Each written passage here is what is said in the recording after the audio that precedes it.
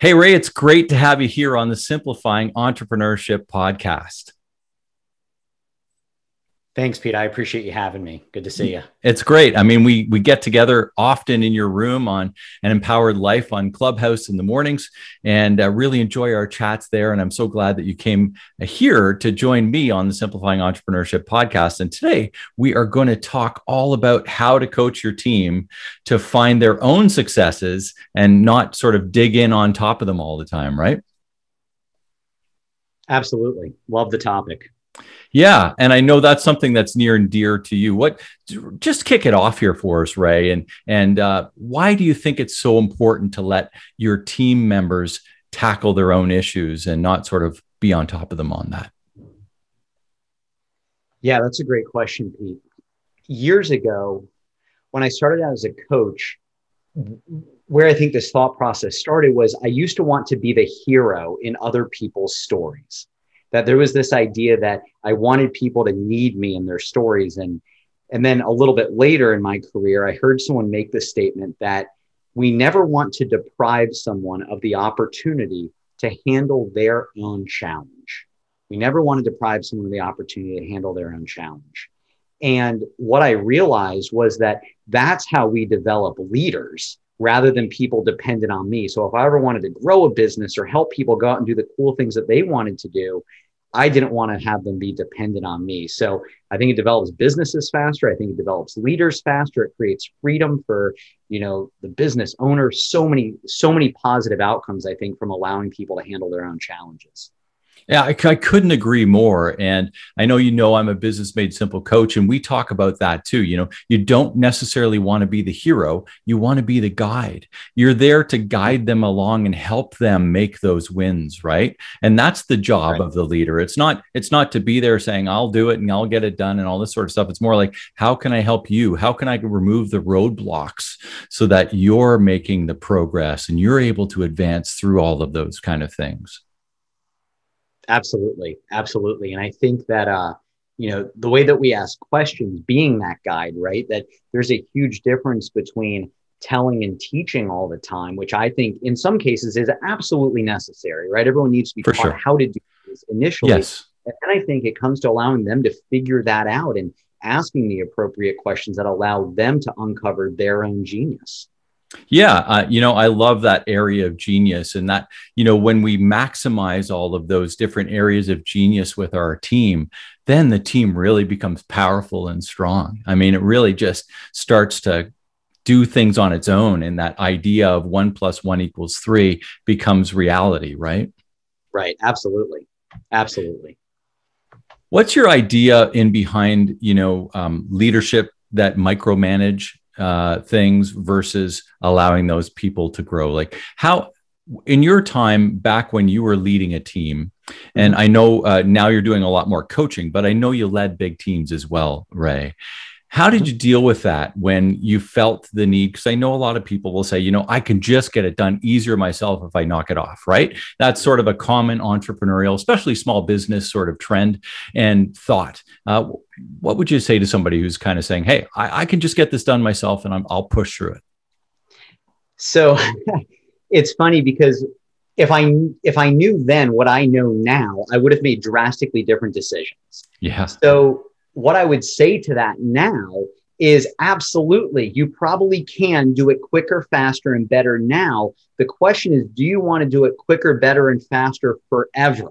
Exactly. Right?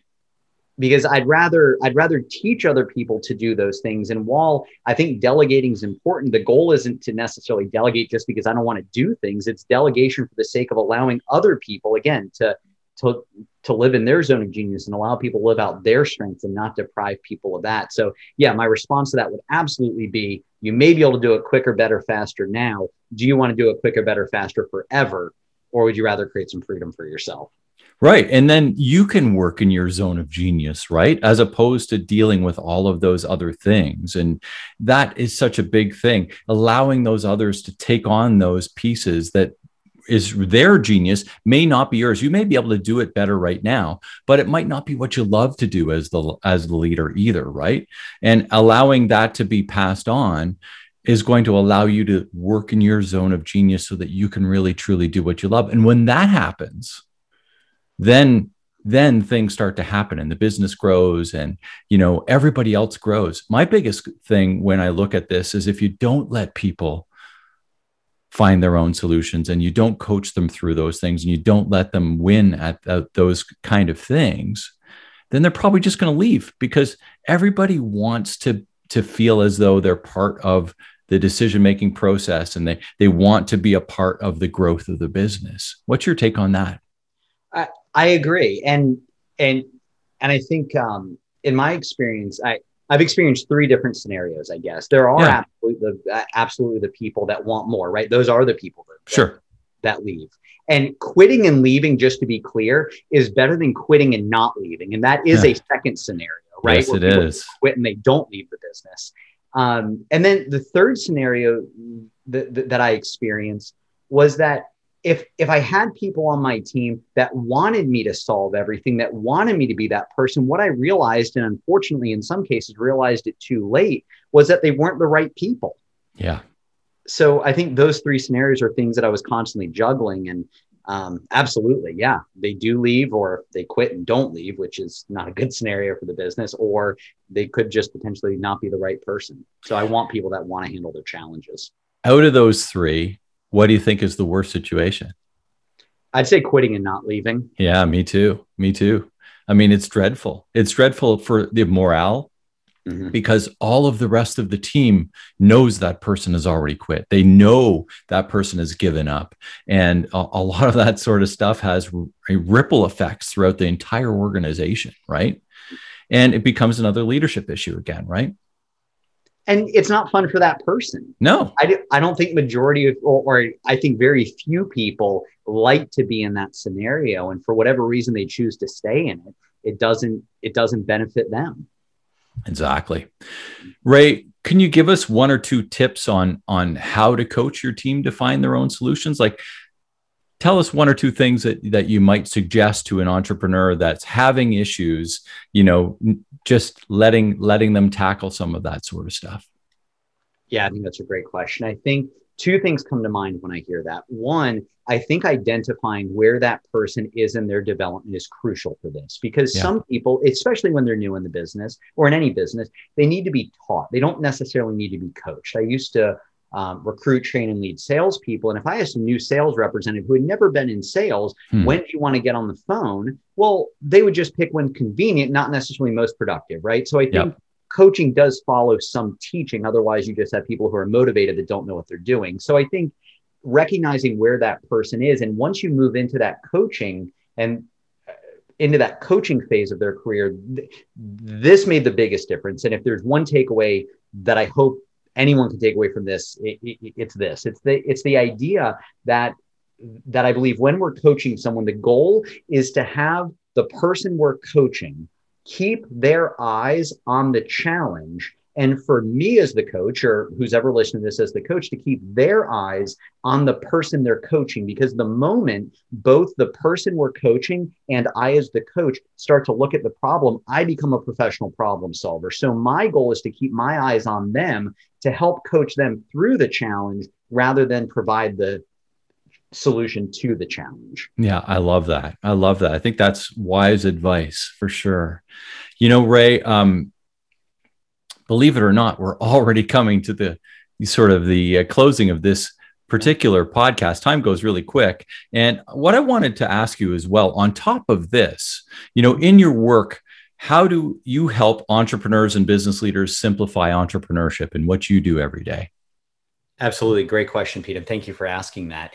So my zone of genius, if you will, my skill set is help freeing people from the limiting beliefs and past negative emotional baggage that allows them to go on to implement the strategy. Mm-hmm. So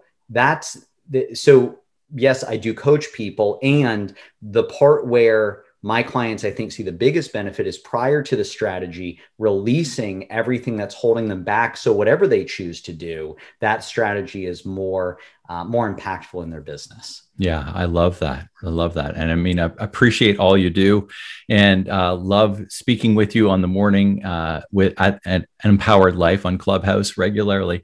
You know, Ray, can you let everybody know who's listening to the conversation here today, how they can get a hold of you and if they want to find out a little bit more information? Absolutely. Yeah. And yeah, another great question. Thank you for asking. So my website, you can go to Coach Ray, that's MyCoachRay.com. And the part that's probably most interesting, if I could direct people when they go to the site, it's how it works, to learn about how the release works that allows people to go on to do all the cool things they want to do. So I appreciate you asking that, Pete. Yeah, I think that's great. And I encourage everybody to also join Clubhouse, right? Right? Tell them about Clubhouse as well. Sure. Yeah. And Pete, you've been a huge part of that over the last couple of months. And it's crazy to think it's been a couple of months now. Yeah. So every morning at 6 a.m. Eastern time, we have a room, myself and Pete and a few other people moderate there, called Creating an Empowered Life, where we talk about the habits, the rituals, the mindsets, the things that we do each and every day that allow us to create and live the empowered lives that many of us desire to live. So it's a great conversation, different topic every morning, roughly 90 minutes, 7 days a week, every day. So it's a good conversation. It is. It is. Glad to be a part of it. Well, thanks so much for spending some time with us here, Ray, and I appreciate it. And we'll see you again probably tomorrow morning. Thank you, Pete. I appreciate having me on today. All right. Bye for now. Bye.